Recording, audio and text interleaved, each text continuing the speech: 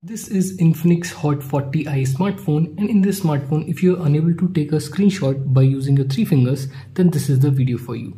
Simply open your settings, scroll down to the bottom and then click on special functions. Again scroll down and then click on actions and gestures. There on the bottom you will see the option of screenshots.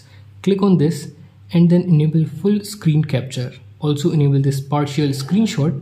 Now if you will swipe down by using your three fingers, it will click a screenshot. Now if you want to click a screenshot of a specific area, then again use your three fingers and then tap and hold on the screen. Now select the area of which you want to click a screenshot. You can also edit this, otherwise click on this save icon.